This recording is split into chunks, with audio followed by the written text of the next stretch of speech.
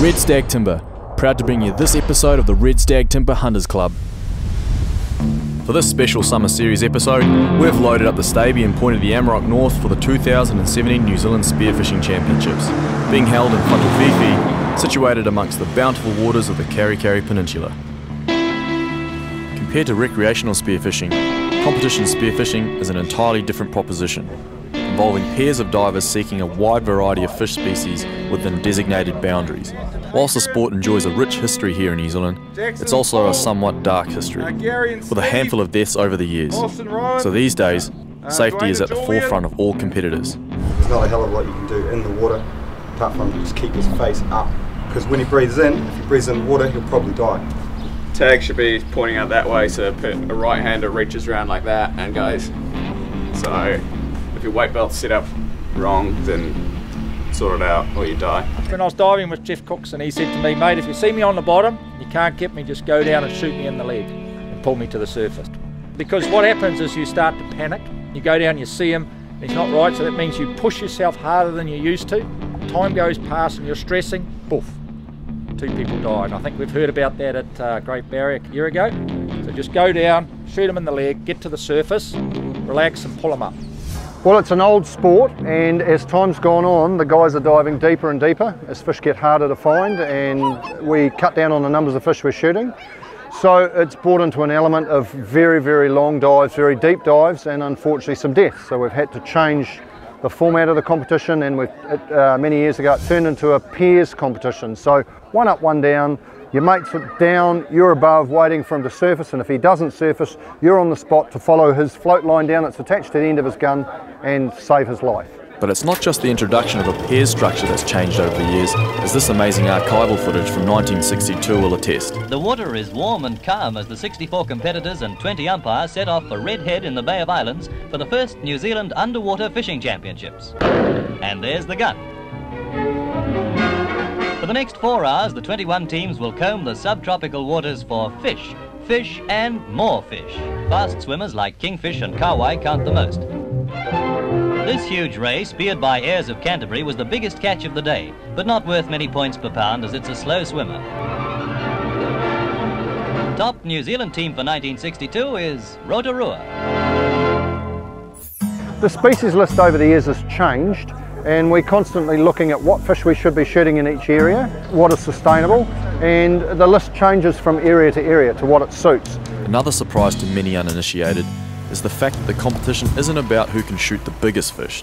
It rewards those that can shoot the greatest variety of fish. Well, most people would probably think that a spearfishing competition is all about shooting biggest and the best fish, but you kind of want to target your variety of species, you know, you're not just going for your biggest snapper and your biggest kingfish. So for this competition we've got species such as like blue maumau, which are fairly common. They're pretty easy to shoot. You've got your kahawai, the old Kiwi classic. On the fish list this year there's golden snapper. I don't like our chances. These are known to be quite a deep fish, 30 metres plus. It's not going to come up and check you out, you've got to find this fish. Yeah, we've got species such as your butterfish as well, which is a beautiful eating fish and relatively easy to shoot, you know, find them cruising around in the kelp. I think they're on the list this year. Is it the koru? Kingfish, one of those fish that are easy to shoot but at the same time have the challenges as well. You can't go in under guns, you've got to have the right gear to target these species, and they've got to be a species that's taken seriously. If you get caught up in the gear with the kingy, yeah, you can have a pretty bad time.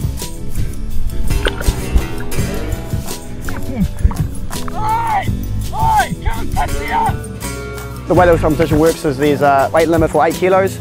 So, you know, an 8 kilo fish is going to be the same points as a 30 kilo fish. So, you know, you're probably going to want to aim for that 8 kilo, 10 kilo mark, because you wouldn't want to be dragging around the extra, what, 22 kilos. For 6 hours. For 6 hours. Yeah. So boarfish is definitely almost on every Spearo's hit list. A beautiful eating fish again, and seasonal, so you quite often get them in the warmer months. The red mullet or goatfish, apparently they're quite good eating. You can quite often find them on like the sandy sort of bottoms. Snapper, really easily caught on a rod. With a gun, a lot harder. So in saying that, my partner here last year shot a, what was it, 26 pound? Yeah, 11.8 kilo with the guts and gills in. So no pressure, dude, but yeah, I don't think I'll be topping that one. I don't think I'll be topping that one at all. Trevally is another species on the list. It's one of those species you can find either on the weed line or out wide, out with the kahawai and stuff like that. So the John Dory, another weed line fish.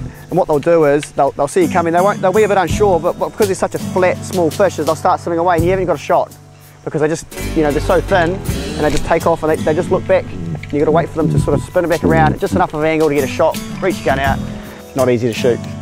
Pink mau mau has got to be one of my favourite species on the list. They're found quite often a little deeper, but they are absolutely beautiful to see and they're beautiful to eat. One of my favourite eating fish, hands down.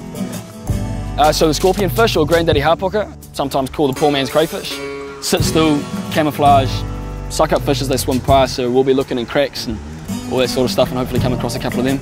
Again, another fish you've got to really hunt for. I think it's relatively new to the list. I don't think it was on the Nationals list last year. So we're going to have to do a lot of searching around, getting under cracks, putting our heads in holes where who knows what's up the back of them. Poor eye, kind of like the Labradors of the sea. So they're on the list this year and they're quite often quite dopey fish. Tirakihi also on the list. Not common up here.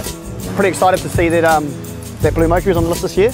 Awesome eating fish. Also on the list as a team, you're allowed one game fish species, which is like your marlin, tuna, I think even harpocker is included on that list. Back in the 90s, there was actually a stripey shot in the competition. That big marlin. Only 8 kilos of it is going to count. It's only going to count the point, so it's 100. So if you want to target that fish the whole day, I mean, it'd be pretty cool, the boys would be stoked, but it's not going to win you the competition. So here we are at the 2017 Spearfishing Nationals up Cape Karikari. The weather's looking really good.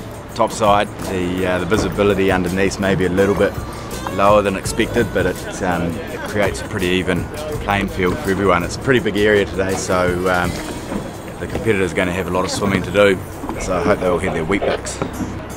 Some areas, parts of the competition zone are going to hold fish, some aren't, you know, so it's a big call about where you start swimming to and where you start your day and the fish you're going to target. Oh yeah, amping, ready to go. Woo.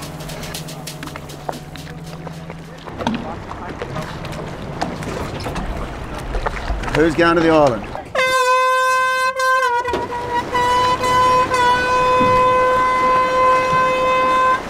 Along with well-developed fish sense, the other critical factor for success is fitness, as competitors are often required to swim massive distances and to swim those distances fast.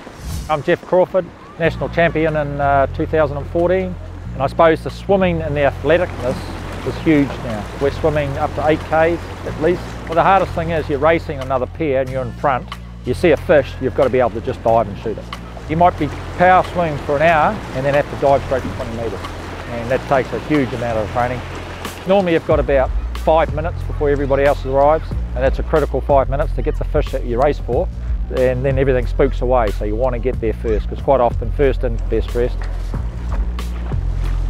Reigning national champs Dwayne Herbert and Julian Hansford have made a solid start, being one of the first pairs to reach the deeper drop-off at the eastern edge of the competition zone. So the boys out here have had a good couple of K swim to get to this area of the competition zone. It's pretty surgy, but by the looks of it, they're targeting the pelagics here, trevallies, kahwais, koi's and kingfish, so it's a bit of a race to see who can be the first to get here, get your fish, and then they'll start working their way back in, targeting their reef species and the fish on the list. Although it's a bit surgy, it's not too bad really. It's pretty good conditions for diving, so hope the boys are catching some fish and getting amongst it.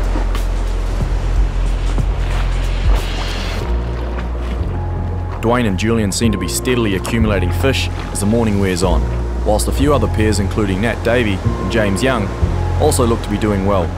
But as alluded earlier, it's not the big fish that win the comps, it's the hard to reach ones.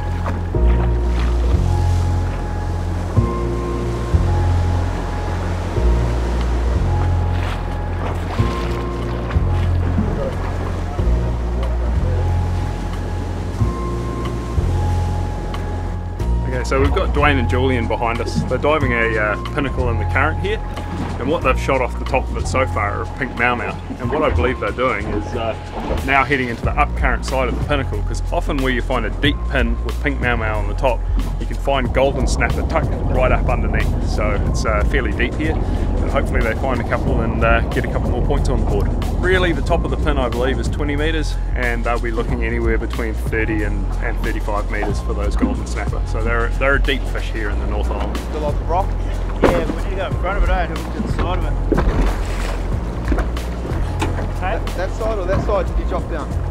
Sort of on that side, but sort of in front of it. As all tournament divers know, it's not your glamour fish that are going to win your competition. It's about getting your basics first, so getting your butters and your blue mau mau and your porai, and then your oddball fish, your golden snapper, your red cod, and even game fish, like we saw the skippies before. Those are the ones that are going to win your competition. Targeting a tuna is a bit of a roll of the dice. You pretty much have to hope that the fast swimming school of bait fish that they're chasing decides to swim towards you, rather than expending all your energy in hope of catching up to them. So the viz is pretty hard work. Yeah, pushing tide. How have you got on? Got our Kawai and Trevally. Small kingy, couple snapper. Yeah. Julian shot a goldie. Oh, nice. What are you going to target now? You're off to the weed lines? We need to go and find some koharu. Yeah. Or find some sand and try and get some goat fish or something. Doesn't feel like the island's getting any closer. Dig it in. Another consistently top-performing team at the past Nationals, Jackson Shields and Paul Best, seem to have had a productive morning too. Got a few? How's the fishing been? A few fish, but pretty dirty, nothing too good. We tried. So we got a few fish there, we're just coming in to dive the sand now. Yeah. Maybe pick up some porai and who knows.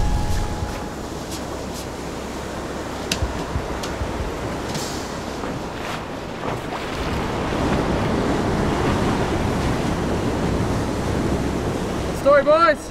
What'd you get? Oh, it's Herb. Nice one, Herb. Herb's got a goatfish, also known as a red mullet.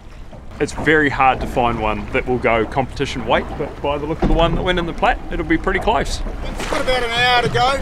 There's still 2 or 3 guys way in the far distance, and the current's starting to pick up.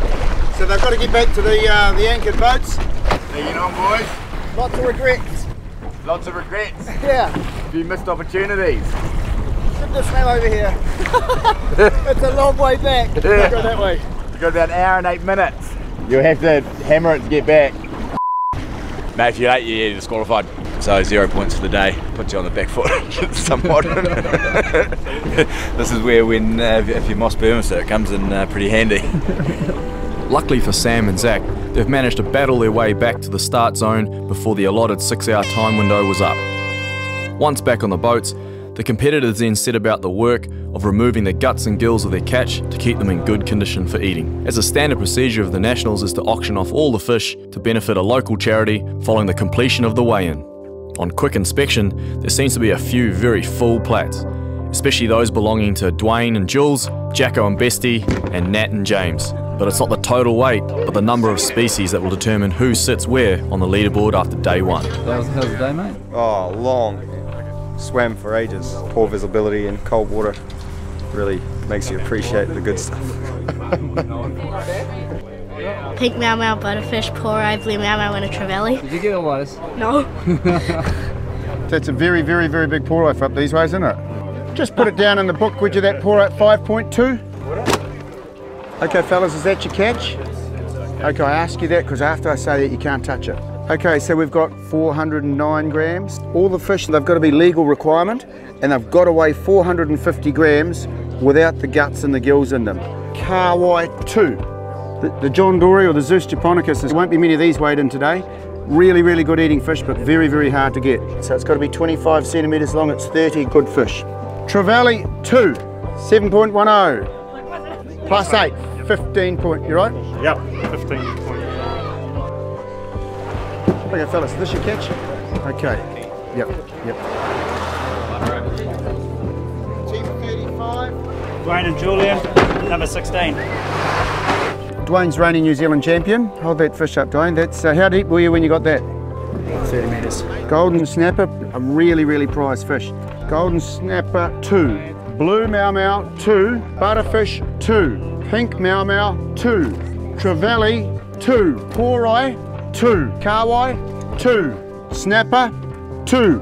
Kingfish 1. Total weight of 24.15. 17 fish, fellas? Good catch, eh? Good catch. Good catch, Jules. Paul Best and Jackson Shields. This is your catch, fellas? Butterfish 2. Blue mau mau 2.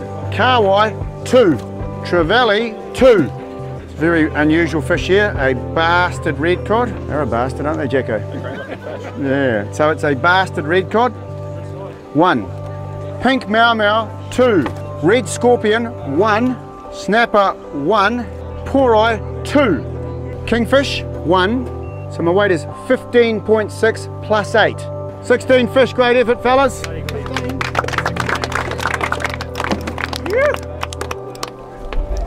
Nat and James. Okay, fellas. Red mullet, 1. Golden snapper, 2. Blue coheru, 2. Blue mau mau, 2. Trevally, 2. Poor eye, 1. Butterfish, 2. Pink mau mau, 2. Snapper, 1. Kawai, 2. 14.85. 18 fish. Plus 8 is 22. It's most species of the day so far. Oh, it was a good day fishing. There were lots of fish around. It's a good area, really good area. There was quite a lot of strategy involved with the tide, not knowing which way it was going to swing or which way you were going to be swimming into it or with it on the way back. Yeah, Nat did really well. He spent a lot of time up here. Me and Julian, it was our first time diving it. We just did it off the bat and, you know, just try to rely on our fish sense and hunting skills. So it wasn't good enough, to be honest. I'm Kieran from Garmin Marine Electronics. I've been connected to the spearfishing community here in New Zealand for as long as I can remember. In 2001 I won the Nationals in Coromandel, and I've competed in Inter-Pacifics and at the World Champs in Venezuela. The Spearfishing Nationals, it bounces from place to place around the country every year. Competitors will come from all over New Zealand, and there is supposed to be this hometown advantage, but the best guys will always rise to the top. Julian and Dwayne, they're from Coromandel and down in Athol, which is down by Invercargill, so you can't really say that they've got any advantage from where they come from. Tell us where we are. We're in paradise. All we gotta do is take a look around. There's hills everywhere. You're into outdoors and running around the hills. Couldn't think of a better place. Living in Athol, it's pretty far away. It's odd, everyone sort of gives you a bit of a weird look, but it's practical for me because with my diving I'm sort of all over the Southland area, you know, Fiordland, right around the bottom, Stewart Island, and then all the way up past Dunedin, so all that coastline is where I am trying to work. And you get home and you're away from it all, it's out of sight, out of mind, and you can concentrate on the family and going hunting. So, Nat, what's the go for mate? Pressure on? No, if there's any pressure you're going to fail, so we're just going to go and have fun again and see if we can stay up near the top somewhere. Put your business suit on. More swimming. More swimming. Lots and lots of swimming.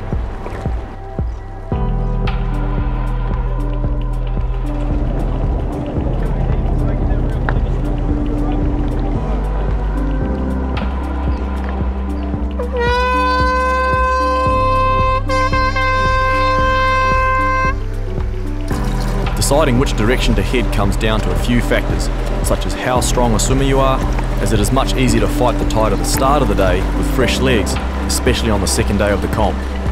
It also depends on your strategy, on which fish to target and when. It's no good just taking a let's see approach. Most competitors will have a set strategy of which areas to target and for how long before moving on. Where you're placed on the leaderboard is another decisive factor, as it pays to stay alongside the other top pairs if you're in the running for the title. Conversely, if you're aiming to simply make progress up the table, then diving right alongside the top performing spearos in the country probably doesn't make a lot of sense either.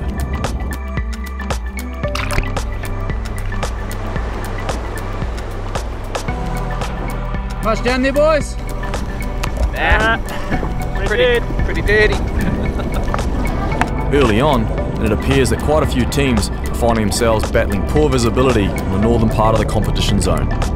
However, a few spearos are having success picking off species such as blue mau mau and kawai that are present.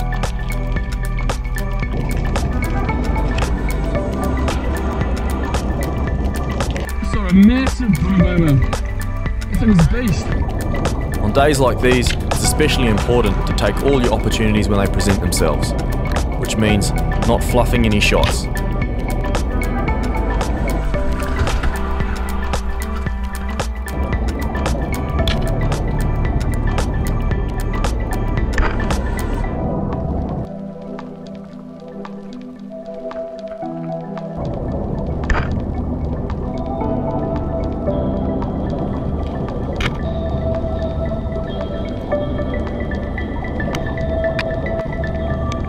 bottom time and the duration of each dive also becomes critical, as every additional second you spend underwater increases your chances of securing more points. But that's not to say you can't still have a bit of fun.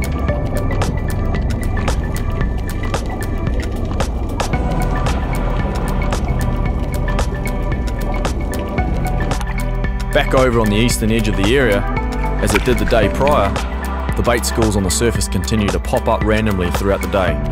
But as yet, no teams have been able to nail the elusive gamefish. See them jumping in front of us, we just can't see them in the water. Bit of biz out here, boys? It's not bad. It's an optimist 8 metres. Not many fish. Despite Dwayne's claim of there not being many fish, over the course of the morning, a variety of different fish species are seen being loaded into the plat. Awesome fish out here yesterday. We got Kawa and Trevally, and given the viz back the other way, I think we're best to come up here because there's so much bait fish and fish on the surface. And then we've got this whole end to ourselves, we can just fish our way back to the boats through the day and hopefully pick up some other species.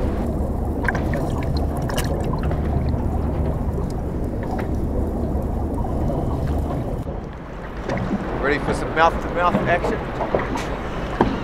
You watch his lips go blue as when he's done a big dive. Yeah.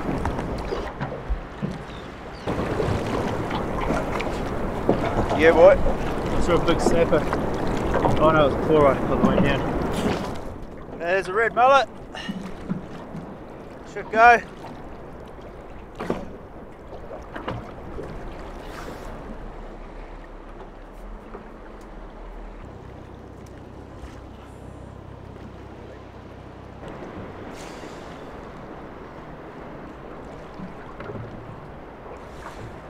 The other teams seem to be ticking the boxes too, including Wily veterans Gary Conway and Steve Crabtree.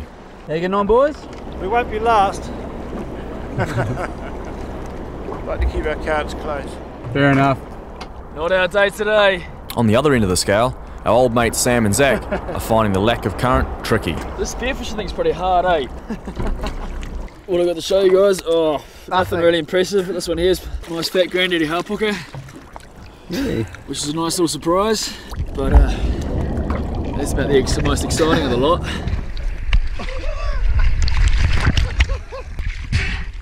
Shot, bro. Yeah, job's a good one. See? Alright, let's go target some butters, eh? Well done, mate, well done. I've never been so happy to see a butterfish. You babbed them, bro. Check out the shot. But not a lot of water moving, no Kawai, no Trevs, no kingies. Probably dived like 100 metres of weed edge on the northern side. Nothing. Yeah, barren. Don't fish about that big. Barren. On the flip side, at least they don't face the gut-busting swim against the tide and the clock today. And with all pairs now safely back in the starting diamond, and time about to be called on a particularly tough day of spearfishing, it's now over to the Weighmaster to determine which pair will take out the title for 2017. Judging by the poker faces of the top 3 teams, it really is anyone's guess. Pan out. Bit of hard work today. So this was alright in some places and in the other. But yeah, we got just about all our basics and that, so see how the rest of the fleet goes. Pretty similar to yesterday. We thought we'd get a lot less, but we did alright, I think. Just depends on how everybody else went. Yeah, it was fairly trying conditions out there, so we're happy with what we've got given we're sort of shivering on the surface and shivering on the bottom. Back of the truck. Yeah, not too bad. Big swim today. We sort of swam to where we could find some clear water and hopefully there's some fish there. I think we might have done alright. Dwayne Herbert and Julian Hansford, they were second yesterday, and when we score this, it should, I say it's going to be very, very close, very, very interesting. Beautiful catch. These things here, beautiful fish, very hard to get big enough. It's called a red mullet, fantastic eating. These fish here, this is a pink maumau, very, very deep. How are you deep, Dwayne? Yeah, 30 metres. 30 metres Dwayne's doing on one breath to shoot this fish. It's just huge. Okay, fellas. Red mullet, 2. Poreye, 2. Snapper, 2. Kingfish 1. Total weight for the boys 17.15 plus 8. 17 fish. Good effort, fellas.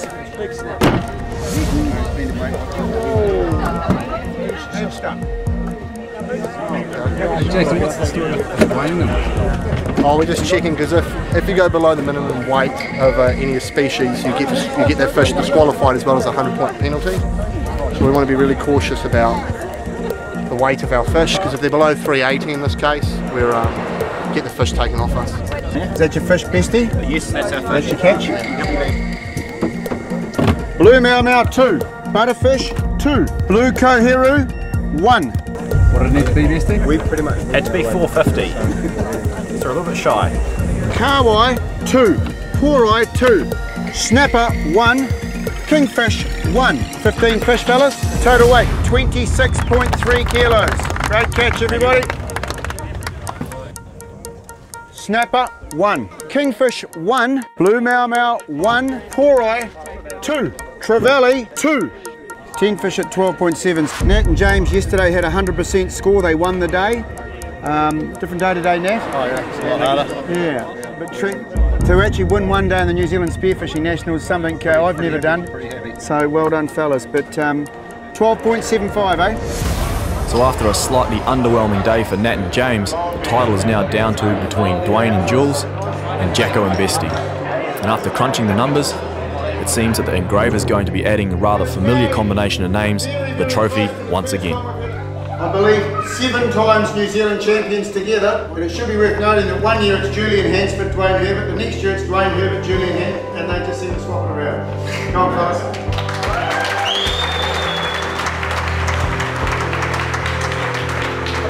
So it was quite a tight comp in the end. Come down to only one fish, a couple of fish between first and third.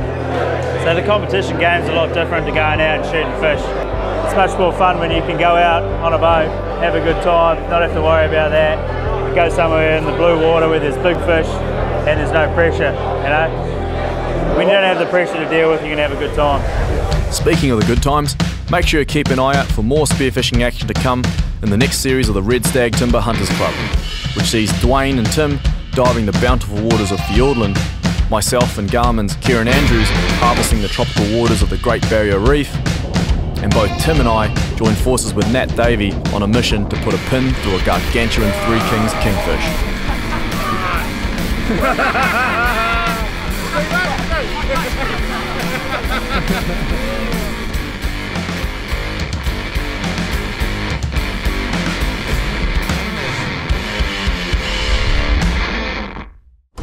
Red Stag Timber, proud to have brought you this episode of the Red Stag Timber Hunters Club.